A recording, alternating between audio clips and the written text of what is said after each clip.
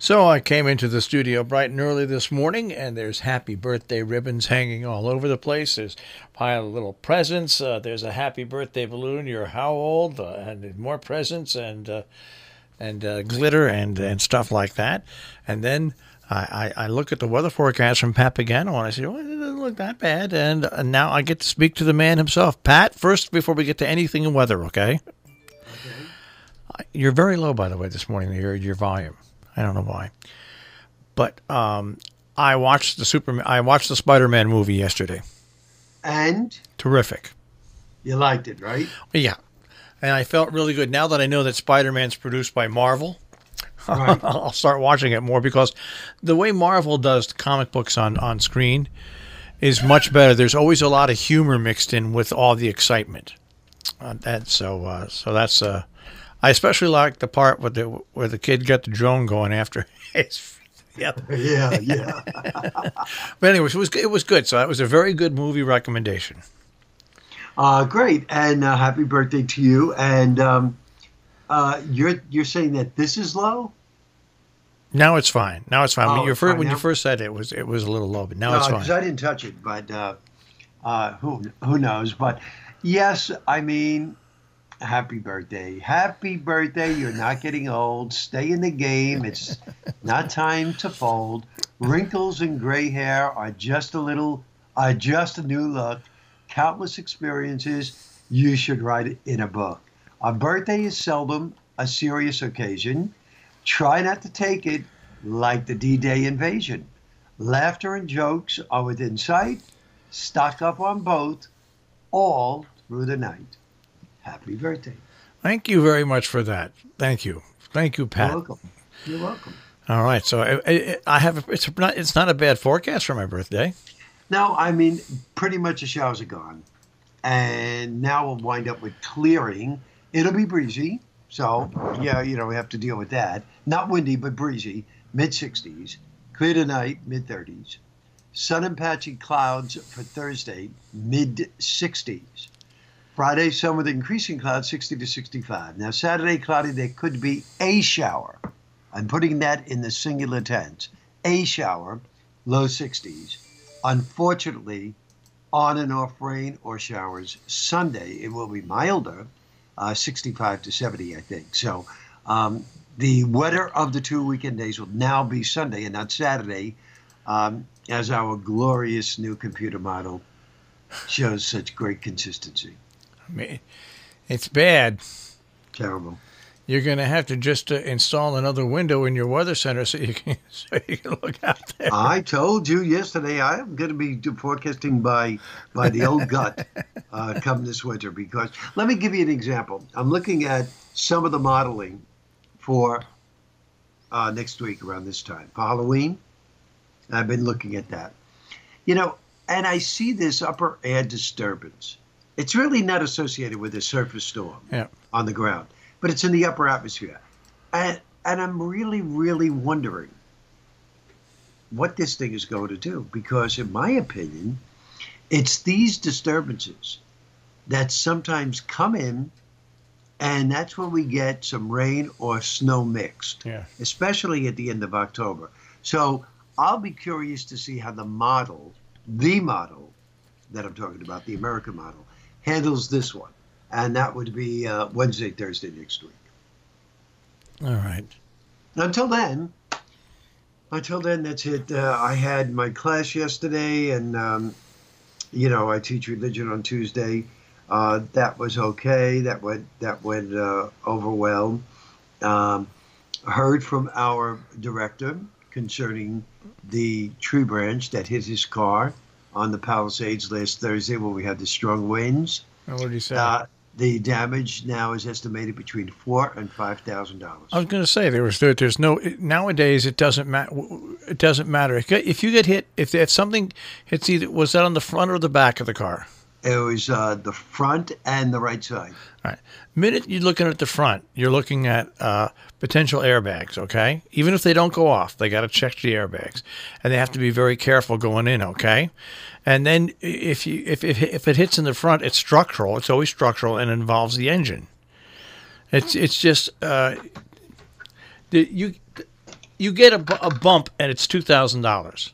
Anything over a little bump is over $2,000. So it doesn't surprise me that it's that much. He was saying, it's interesting. He said that, when he brought it into the guy said to him, this is the way it looks, but he said, I have to get it up on the lift. He said, because a lot of times when these tree branches come down and hit, he said they could do things under the car. Yeah.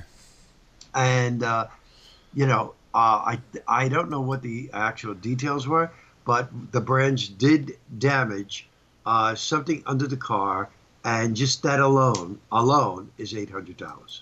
Yeah, no, it's just amazing. So please, folks, do us a favor. Whenever we have wind advisories, high wind warnings, try to be careful on the highways, especially if trees are involved. I know people probably say, well, what are you going to do if there's a tree involved? Well, if you're on the right-hand lane and there's trees there, be careful. If you're on the left-hand lane, and you're in the middle and there's no trees, then stay on the left-hand lane. That's all I could say. Yeah, it's rough out there. Well, now, speaking about prices, I was mentioning this to Mike Kazi. Remember when I had that big bad abscess a couple months ago? Yeah. And I went to the emergency room on a Sunday, right? Right. Yes. And he told me I had to go see a dentist, and he gave me a couple of he gave me some Motrin to get through to the weekend. And you just got the bill. I got the bill. I have Medicare Part A and B, and then the other part I have Anthem Blue Cross, where I have dental and everything like that. Between Medicare, I think we pay $100. I pay $100 a month for, and the Part 2 I pay I think it's $108. I pay under $300 for both a month, which is a bargain, all right. But right. I open up this bill. It's not a bill. It's just a statement of what. The emergency room visit was about 20 minutes. It was 5 to 10 minutes waiting, and then it was about 6 or 7 minutes seeing the doctor, and then him giving me the Motrin and then leaving. $630 some. $630 some. This is, and all that money. That money's not all going to the hospital. Don't get me wrong there, but it's everything so out of whack. If I didn't spend the $300 a month, I would have had to come up with $600 and some odd dollars. That's how wacky our healthcare system is. I believe that. I don't know. I remember. Oh, yeah. I went for blood work last year. This was last year, and they did blood work, and the doctor wanted to know about the vitamins. So, like, I think he checked for whatever it is, B12 or something like that. Yeah. A couple of things, and I got a bill from the doctor's office saying that Medicare denied payment and that I have to give them close to $300. So I called Medicare, and Medicare was very prompt to answer, and they said, listen, we denied payment because we need to have the doctor do it the right way. I said, and that is, the doctor has to say that it is medically necessary for this test. And once the doctor says that, then we will submit payment. It's 1 year now. I get a letter from a collection agency for $300. So I picked up the phone. I said, I do have the bill here. It's from a year ago. I called your people. I said, I went over this over and over again. I said, I have two. I have Medicare and I have Emblem. I said, with both, I should not be paying a penny. Yeah. And he said, I understand, sir. He gave me his name. He said, I'm going to look into this. He said, and I will get back to you. If you should get another message, please call me back, and we'll continue to work on it for you. So now it's over 1 year, and they're still trying to get $300 out of it. Amazing. So, what can I tell you, Marshall? I'll be honest with you. The dentist who worked for 45 minutes to get that tooth out. Yeah, what did he charge half of that? Listen to this. That was only like $300. See what I mean? He worked 45 minutes. He worked like a dog to get that out of there. Unbelievable. And it included like 4 follow-up visits that I didn't get charged for. This is what's wrong. We have the greatest healthcare system in the world. It's that the way we pay for it is absolutely bonkers.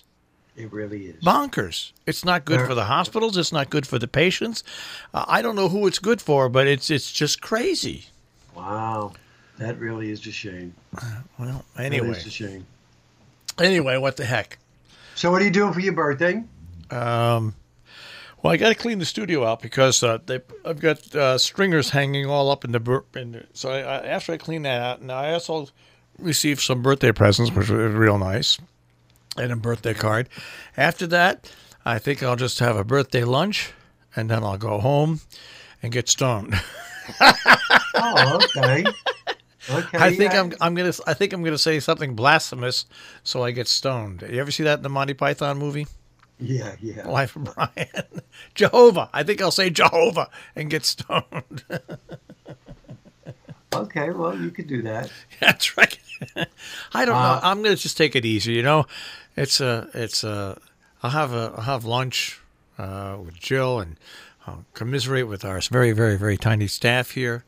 And then I'll look over already. I've got about 188 people I have to thank back on Facebook. So I'll add that to the list of things to do. So okay, it'll be a nice laid back day. Nice laid back day, and I'll watch a movie. I'll watch another movie.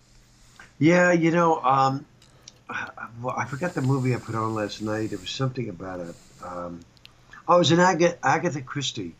It was done in 2018. I forgot the name of it. I was Agatha Christie, but I was so tired. I started watching it and then I fell asleep. So I had a feeling who did this murdering, and I'm thinking to myself, could it possibly be this young girl? And when I got home, when I woke up this morning, I had it DVR'd. I had to look and see, and it was the young girl. So I guess I really didn't miss too much except for trying to figure out who it was. But I like Agatha Christie. I mean, she did some good stuff in her day. It's not bad, but it's not Marvel. No. That was really good, wasn't it? Yeah, I figured you would have liked that. Did you see the new Star Wars trailer? I did, yeah. Looks like it's going to be good. You think this is going to be the end? It's going to be the end of this particular one, yeah, with all those people, yeah. They move on. They move on from this, which is a little bit sad, but it's also time.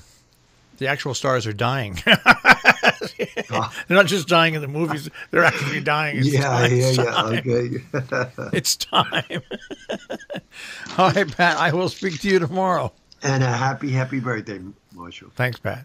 Okay, bye-bye. Pat Pagano this morning in the Weather Center here on Robin Hood Radio with a check on the tri-state forecast.